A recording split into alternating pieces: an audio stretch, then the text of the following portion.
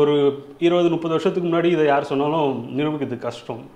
ஆனால் இப்போ இருக்கிற தொழில்நுட்பத்தை வச்சுக்கிட்டு நம்மளை கண்டிப்பாக நிரூபிக்க. நீங்கள் எப்படி என்ன செஞ்சு மழையை வர வைப்பீங்க அதான் கேட்குறேன். நான் என்ன செய்ய போகிறேன்னா அந்த சக்தியை நேரடியாக பயன்படுத்தும். எப்படி நேரடியாக பயன்படுத்தும் எப்படின்னா அது நீங்கள் உட்காந்து தியானம் பண்ணுவீங்களா இல்லை மந்திரம் ஏதாவது சொல்லுவீங்களா? அதெல்லாம் நம்ம பதிவு பண்ண முடியாது. மந்திரம் சொல்லுவீங்கண்ணா? மந்திரம் இல்லை, அது சக்தி தான். நம்ம நினச்சா நம்ம உடம்புலேருந்து சக்தி அது வெளியேறும். ஸோ அந்த வெளியேறதை நம்ம கேமராக்குள்ளே கொண்டு வர முடியாது. ஓகே. தெர்மல் கேமரா வச்சாலும் கூட தெரியாது. தெர்மல் கேமரா வச்சாலும் அது தெரியாது. ஓகே. ஆனால் உடம்பு சாதாரண வெப்பத்தோட கொஞ்சம் கூடுதலாக இருக்கிற மாதிரி தெரியும். இப்போ உங்களுடைய பாடி டெம்பரேச்சரோட என்னுடைய பாடி டெம்பரேச்சர் கொஞ்சம் கூடுதலாக இருக்கும். ஓகே. பட் ஆனால் அந்த சக்தி போகிறது நம்மளால் ட்ரேஸ் பண்ண முடியாது. ஓகே. அப்போ எந்த அடிப்படையில் நீங்கள் தாங்க மழை இதுவரை கொண்டு வந்துருக்கீங்களா? அது மாதிரி கொண்டு வந்திருக்கு. ஆனால் அது நான் தான் செஞ்சேன்னு சொல்ல முடியாது. எப்படி? ஏன்?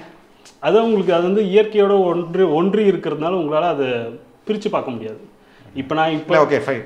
சித்தர்கள் ஃபர்ஸ்ட் அந்த ஆரம்பத்துக்கு போவோம், கான்செப்ட் போவோம். சித்தர்கள் என்ன சொல்லியிருக்கிறாங்க, நீங்கள் அதை எப்படி மழையாக மாற்றுறீங்க? சித்தர்கள் குண்டலினி சக்தியை எழுப்புறதை பற்றி தான் சொல்லியிருக்காங்க. அது மழையை எப்படி மாற்றுறதுன்னு யாரும் சொன்னதில்லை. இல்லை எனக்கு தெரியாமல் இருக்கலாம். இந்த சக்தியோட நம்ம சேர்த்து எப்படி அது மழையாக மாற்றுறது அப்படின்னு ஒரு சிந்தனை. அதில் நான் வெற்றி கண்டுட்டேன். அதான் எப்படி வெற்றி கண்டீங்க அது சொல்லுங்கள்.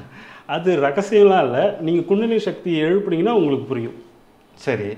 எழுப்புனாவே இல்லாத ஒரு சக்தியை எழுப்புறது தான் எப்படி? அதுதான் நான் கேட்குறேன். இல்லை, இல்லாத ஒரு சக்தி இல்லையே. சரி, குண்டலினி யோகம் இதுவரையும் எந்த ஒரு ஆய்வுலையும் எந்த சயின்டிஃபிக் டிவைசஸ்லையும் இப்படி ஒரு எனர்ஜி வெளியில் போகுது அப்படின்னு கண்டுபிடிக்கப்பட்டதில்லை. அவங்கவுங்க உணர்றது தான் அப்படின்னு வச்சுங்களேன். உணர்றது தான். அந்த உணர்றதே ஃபேக்காக இருக்கலாம் இல்லையா? ஃபேக்காக இல்லாமல் இப்போ இது ஒரு எக்ஸ்பெரிமெண்ட் மூலமாக நம்ம நிரூபிக்க போகிறோம். இல்லை, நான் கேட்ட இடத்துல உங்களால் மழையை கொண்டு வர முடியும். சேலஞ்சா? சேலஞ்சு தான். எவ்வளோ நாளில் கொண்டு வர முடியும்? ஒரு 2 வாரத்தில். இப்போ நம்ம ஃபிக்ஸ் பண்ணிட்டோம் 31 எனக்கு மழை கொண்டு வருவீங்க நான் சொல்கிற இடத்துல அப்படிங்கும்போது, இப்போ நீங்கள் தான் கொண்டு வரீங்க அப்படின்போது ஒரு சில மாற்றங்களை நீங்கள் அதில் பண்ணி காட்ட முடியுமா? குறிப்பாக இந்த இடத்துல ஒரு அளவுக்கு மழையும், இந்த இடத்துல கம்மியாகும், இன்னொரு இடத்துல இன்னும் அதிகமாகும், அப்படி உங்களால் பண்ண முடியுமா? அப்படி பண்ணுற முடியுதுன்னா எத்தனை கிலோமீட்டரில் அந்த சேஞ்சஸை உங்களால் கொண்டு வர முடியும்? இப்போ நம்ம அந்த சக்தியை அளவை பயன்படுத்துறது தான். இப்போ அதிகமான சக்தி நம்ம கொடுத்தோன்னா அதிகமான மாற்றங்கள் உருவாகும். குறைவாக கொடுத்ததுக்கப்போ குறைவான மாற்றங்கள் வரும். வணக்கம். வணக்கம். அதாவது நீங்கள் சொல்கிறீங்க செயற்கையாக நம்ம எந்த இடத்துல வேணாலும் மழையை உருவாக்கலாம் அப்படின்ட்டு. ஆமாம்.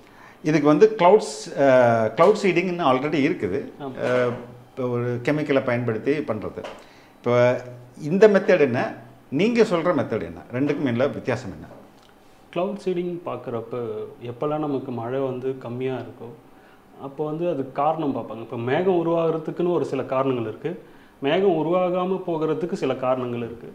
இது ரெண்டுத்துக்கு இடைப்பட்ட நிலையில் ஒரு சில மேகங்கள் இருக்கும். அந்த மேகங்களில் நம்ம அந்த கெமிக்கல் சொல்கிறது தூவின பிறகு மழை இன்டியூஸ் பண்ணுவாங்க. அதாவது நம்ம அது செயற்கையாக மழையை பெய்ய வைப்போம். அந்த காரணங்களை சமன் செய்யும். மழை மேகம் உருவாகாமல் இருக்கிறதுக்கு இருக்கிற காரணங்களை சமன் செய்து மழையை உருவாக்குறது. அதுதான் நம்ம செயற்கை மழைன்னு சொல்லுவோம். அதில் இப்போ இருக்கிற மெத்தட் பார்த்திங்கன்னா அந்த பார்ட்டிகல்ஸ், இப்போ மேகம் உருவாகிறதுக்கு 3 விஷயம் காரணமாக இருக்கும். ஒன்று பார்த்திங்கன்னா அதோட மாய்ஸ்டர், ஈரப்பதம். ஆமாம், தெர்மோடைனமிக்ஸ் சொல்லுவாங்க, அட்மாஸ்பரிக் தெர்மோடைனமிக்ஸ், அடுத்து டைனமிக்ஸ். இந்த 3 ஒன்றோட ஒன்று பிணைஞ்சதாக இருக்கும். அது ஒரு காம்ப்ளெக்ஸ் ஸ்டேட். அது எவ்வளோ ஈஸியாக நம்மளால் அனலைஸ் பண்ண முடியாது, புரிஞ்சுக்கிறது ரொம்ப கஷ்டமான ஒரு நிலை. அது இப்போ நமக்கு மேகம் உருவாகும்னா அந்த ஈரப்பதம் அடுத்து அது உயரம், ஒரு நிலையிலேருந்து இன்னொரு நிலைக்கு உயர்னா தான் மேகம் உருவாகும். அந்த மேகம் உருவாகிறதுக்கு எப்பெல்லாம், இப்போ உதாரணத்துக்கு நமக்கு பருவகால மழையில் இது எல்லாமே சாதகமாக இருக்கும், அதில் எந்த பிரச்சனையும் இருக்காது. இப்போ அந்த பிரச்சனை வர்றப்போ மழையோட அளவு படிப்படியாக குறைஞ்சிக்கிட்டே வந்துடும். இப்போ அந்த குறையிற டைமில் அந்த முக்கியமான காரணம் பார்த்திங்கன்னா ஒன்று ஈரப்பதம் கம்மியாயிடும், ஈரப்பதம் இருக்காது. அந்த ஈரப்பதம் இருந்தாலும் மழை துளியாக மாறாது. ஏன்னா ஒரு 2 மில்லிமீட்டர் சைஸ்க்கு அந்த ஈரத்துளி 0.02 மில்லிமீட்டர்லேருந்து 2 மில்லிமீட்டர் மாறினா தான் அது மேகம் அந்த கிராவிட்டியில் கீழே வரும்.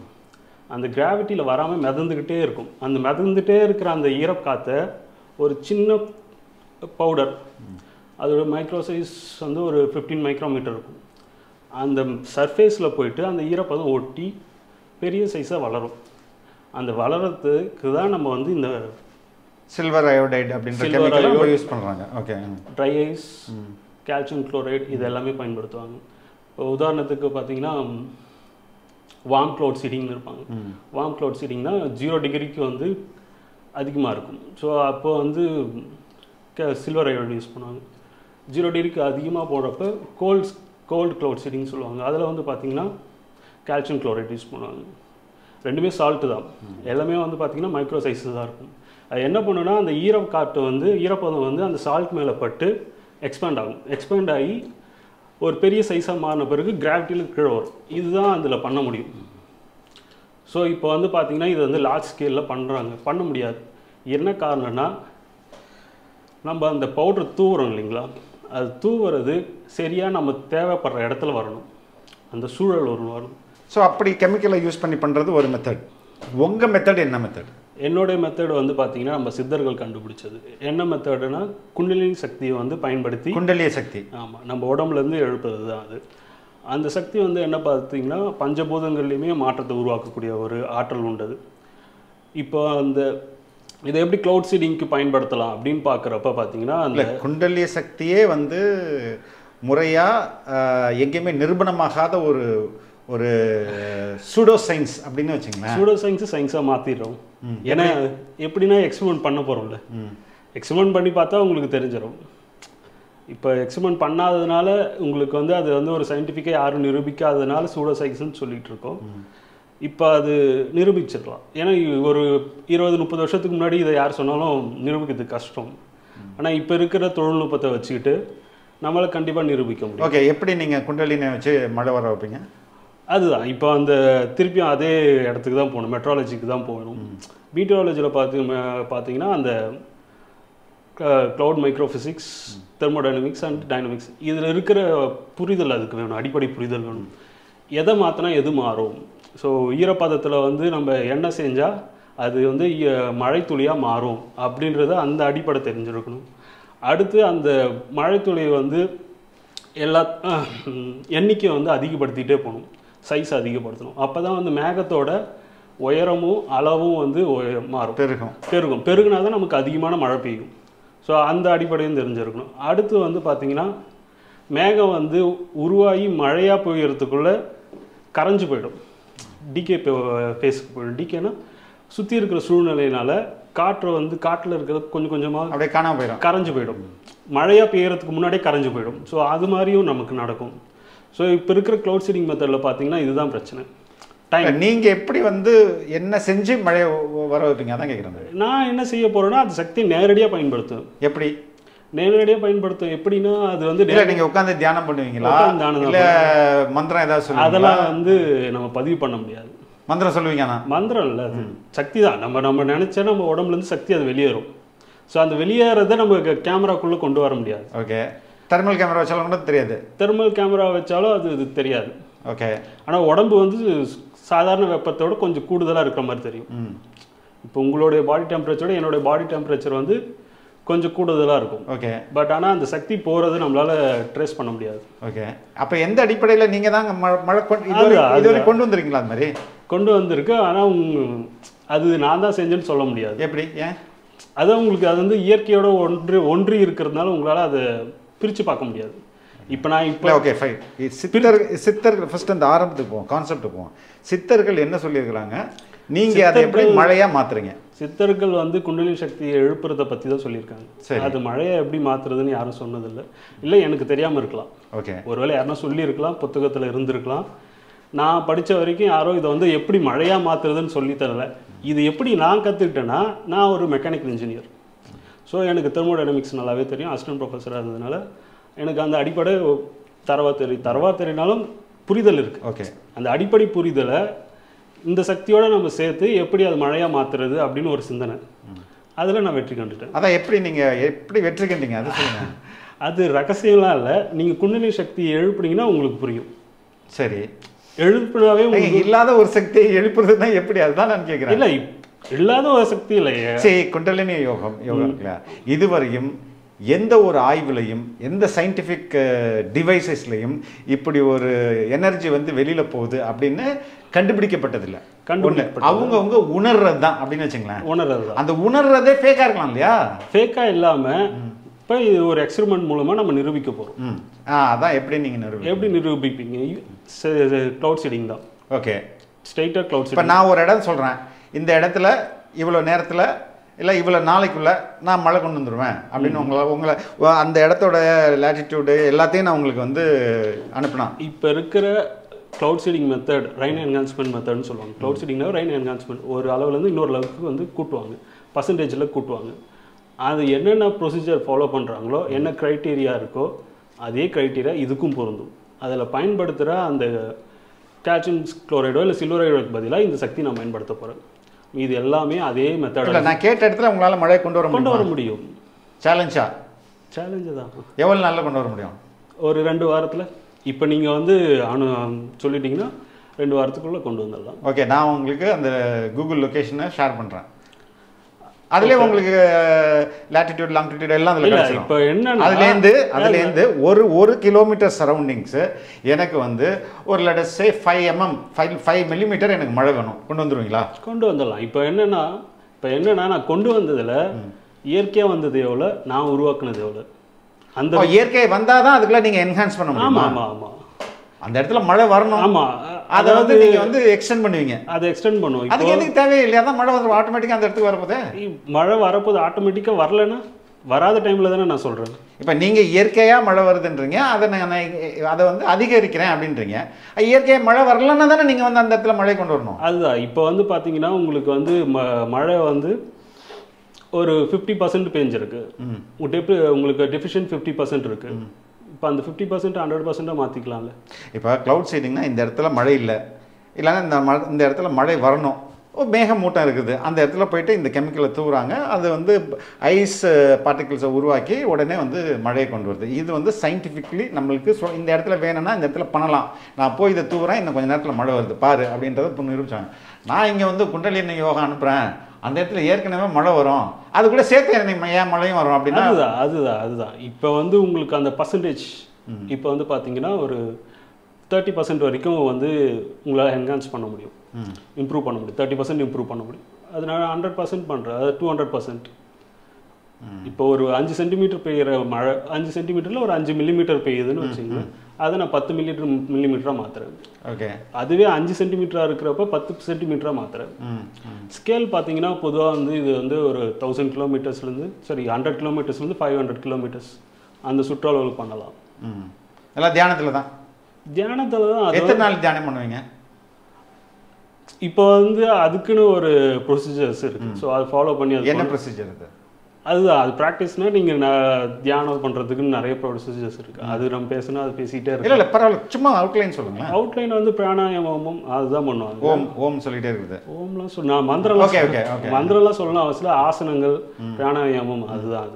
அது கொஞ்சம் நம்ம தனிமையான்றதை விட அமைதியான ஒரு இடத்துல உட்காந்துருந்தாவே போதும். எப்படி ஃபஸ்ட்டு எப்படி கண்டுபிடிச்சிங்க நான் அந்த இடத்துல மழை வர வச்சேன்ட்டு? நமக்கு அது சேட்டலைட் இமேஜஸ் வச்சு கண்டுபிடிச்சிடும். ஸோ அதோட இது மாதிரி எத்தனை முறை நீங்கள் பண்ணியிருக்கீங்க? அது அட்லீஸ்ட் ஒரு 10 தடவை இருக்கலாம். 10 தடவை பண்ணிடுறீங்க. அது இல்லை, அது எப்படி? சரி, 10 தடவை மழை வர வச்சுன்னு சொல்லுங்க. எந்த இடத்துல வர வச்சேன்றது தெரியுமா உங்களுக்கு?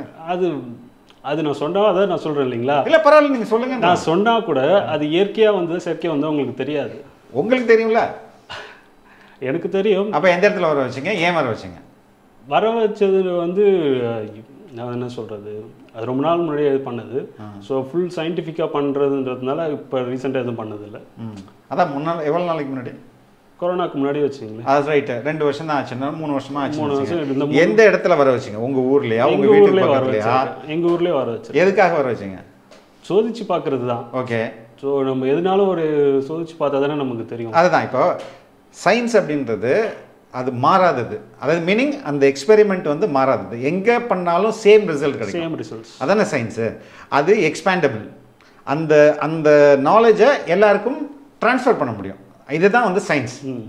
இது ஒரு தியரி. நீங்கள் வந்து மெக்கானிக்கல் இன்ஜினியரிங் படிச்சுறீங்க, தெர்மல் டைனாமிக்ஸ் சொல்கிறீங்க, அது வந்து ஒரு தியரி. அதை நீங்கள் படித்தாலும் ஒன்று தான், நான் படித்தாலும் ஒன்று தான். அண்டர்ஸ்டாண்டிங் எவ்வளோ சீக்கிரம் இல்லைன்னா எவ்வளோ இன்டெப்த்தாக புரிஞ்சுக்கிறோன்றது தான். அது ரெண்டாவது, இங்கே வந்து ப்ளஸ் ஒயரையும் இந்த இடத்துல மைனஸ் ஒயரையும் கனெக்ட் பண்ணால் அந்த ஒரு கரண்ட்லேருந்து இந்த இடத்துக்கு current pass ஆகுன்றது it's a theory.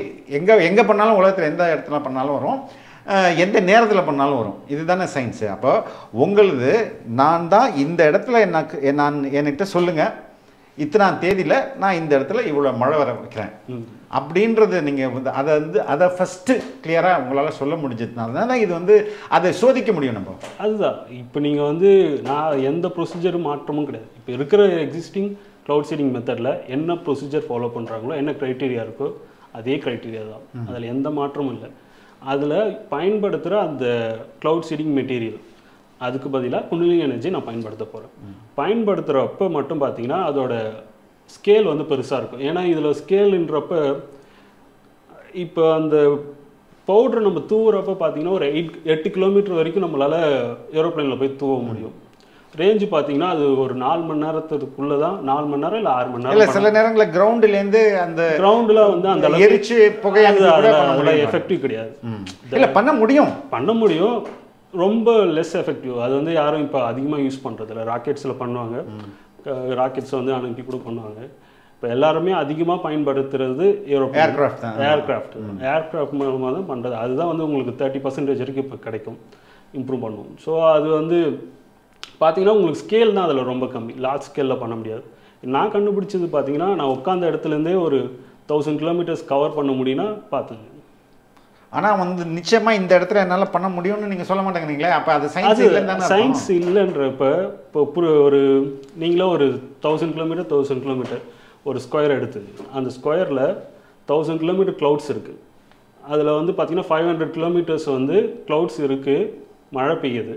அடுத்த 500 கிலோமீட்டர்ஸில் நான் க்ளவுட் சீடிங் பண்ணுறேன். எல்லாமே ஒரு சேம் ப்ராப்பர்ட்டி தான், ப்ராப்பர்ட்டி வந்து மாறாது.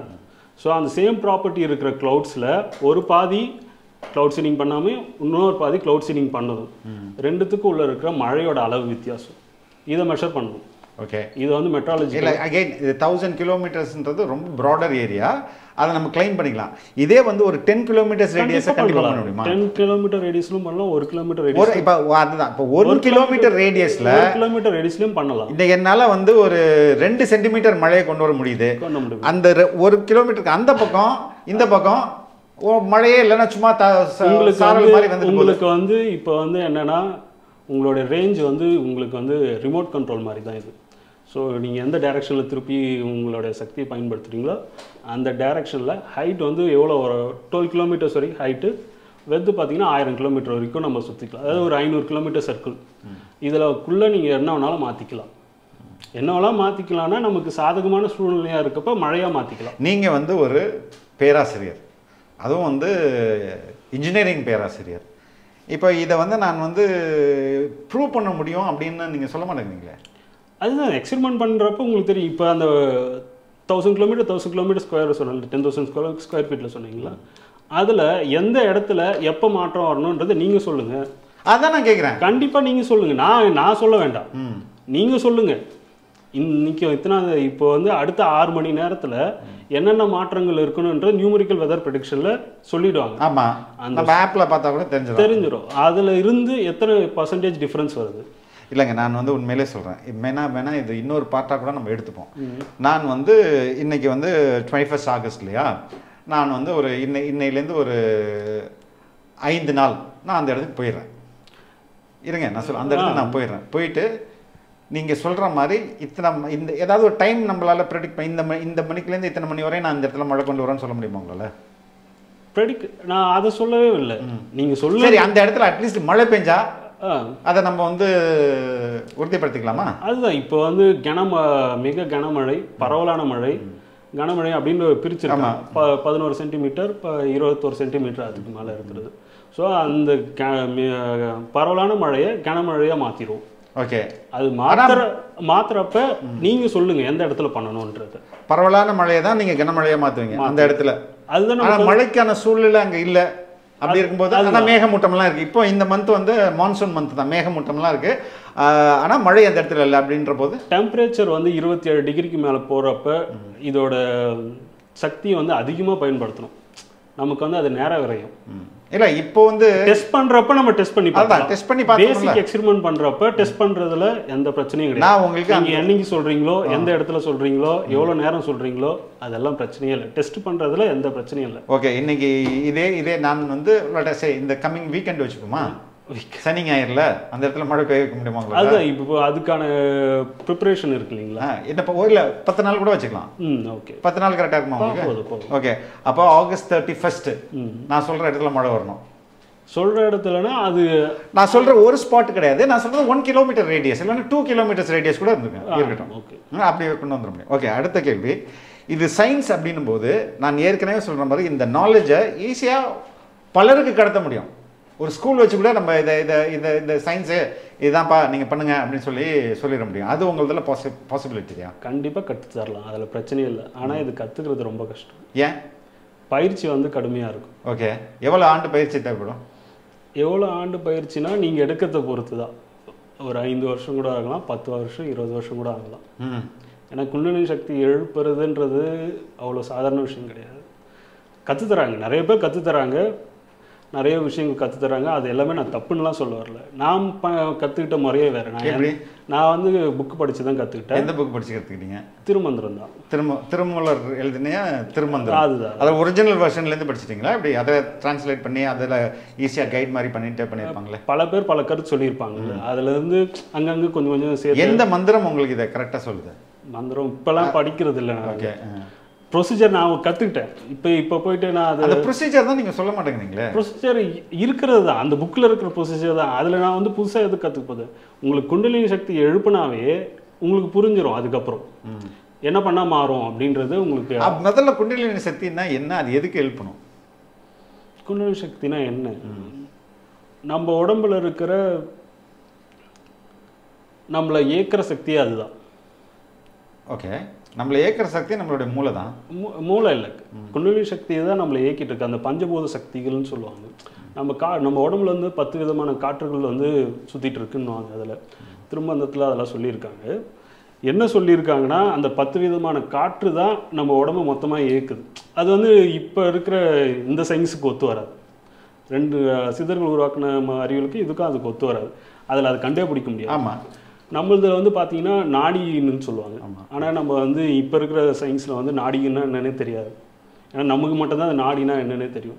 ஸோ பித்தம், கபம், வாதம், இந்த 3 நாடிகளையும் சமன்படுத்தினா தான் பாடி வந்து கரெக்டாக இருக்கும், இயல்பாக கரெக்டாக சரியான நிலவாக இருக்கும். அந்த பித்தம், கபம், வாதம், அந்த 10 விதமான காற்றுகள், இது எல்லாத்தையும் சமன்படுத்தினா தான் உங்களுக்கு குண்டலினி சக்தி வந்து எழும்பும்.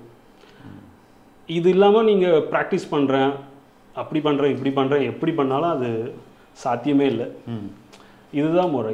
அந்த முறையை வந்து இதுதான் உங்களோட கபம், பித்தம், வாதமும் அந்த 10 விதமான காற்று உடம்புல இருக்க காற்றத்தையும் உங்களால் வந்து சமன் செஞ்சு அதை கட்டுப்படுத்த தெரியணும். கட்டுப்படுத்த தெரிஞ்சால் தான் உங்களால் குண்டலினி சக்தி எழுப்ப முடியும். அந்த கட்டுப்படுத்துறது அப்படின்றது தான் இருக்கிறதுலே நமக்கு வந்து கொஞ்சம் நேரம் எடுத்துக்கும். ஏன்னா நமக்கு புரிதல் வரணும். நம்ம உடம்புல என்ன நடக்குதுன்றது நமக்கு புரிதல் வரணும். நம்ம என்னதான் சொன்னாலும் உங்களுக்கு புரிதல் வந்தால் தான் அதை கட்டுப்படுத்த முடியும். ஏன்னா உங்கள் உடம்புக்குள்ளே இருக்கிறத நான் சொல்லி மாற்ற முடியாது. உங்களுக்கே அது புரிஞ்சு நீங்கள் கட்டுப்படுத்த. என்னுடைய உடம்புல அந்த பித்தம், கபம், வாதம் எந்த அளவுக்கு இருக்குன்னு நான் புரிஞ்சுட்டேன்னா அதை என்னால் ஈஸியாக சமன்படுத்த முடியும். அது அந்த சமன்படுத்துற கற்றுக்கணும்.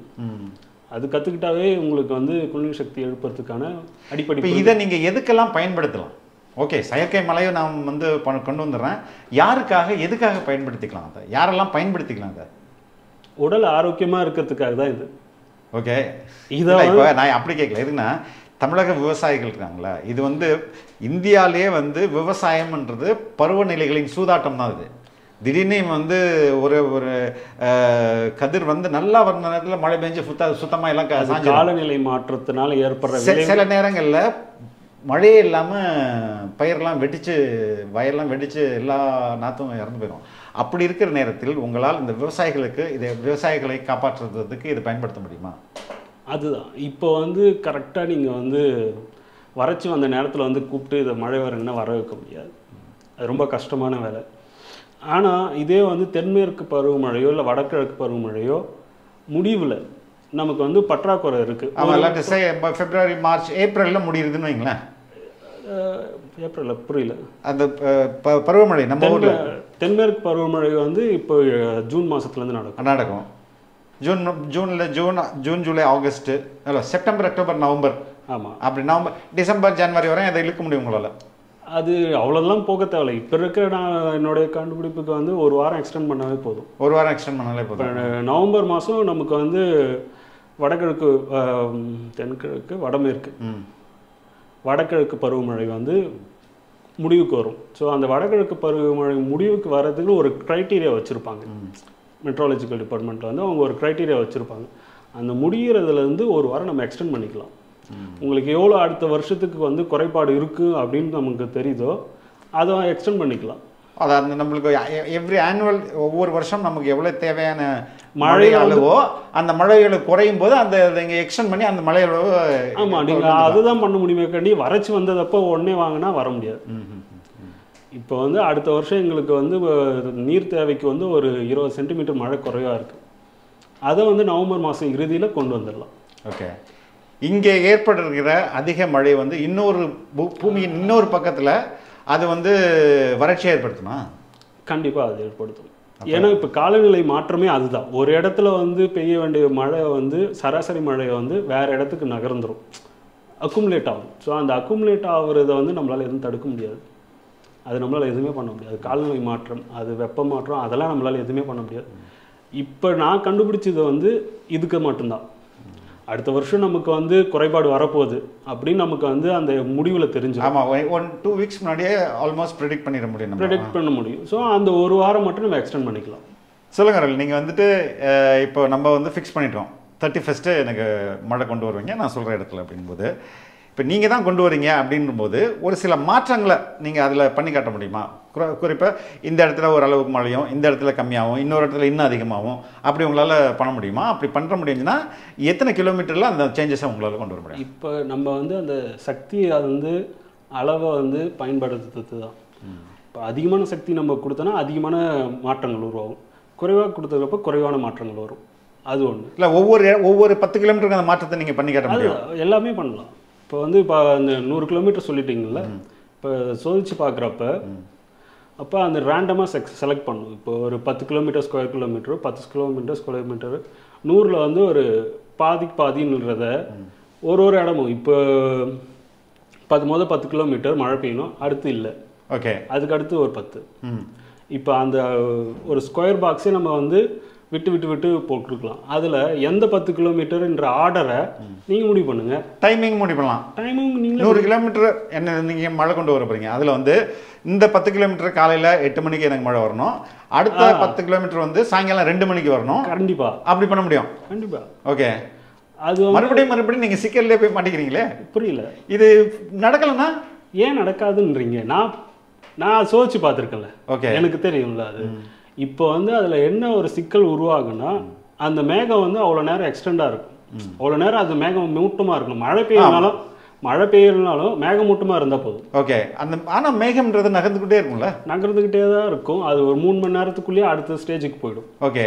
ஆனால் ஒரு சில நேரம் வந்து 20 மணி நேரமோ இல்லை 24 மணி நேரமோ அது மேகமூட்டமாகவே இருக்கும், ஆனால் மழை பெய்யாது. ஸோ அந்த சூழலில் வந்து நீங்கள் சொல்கிற மாதிரி எந்த 10 கிலோமீட்டரில் வேணாலும் நம்ம மழை உருவாக்கலாம், எத்தனை மணிக்கு வேணாலும் எப்போ வேணாலும் பண்ணிக்கலாம். ஓகே, பார்ப்போம். 31ஆம் தேதி வந்து மழை வரதான்னு பார்ப்போம். அதுக்கப்புறம் வில் கண்டினியூ. ரொம்ப நன்றி. தேங்க்யூ.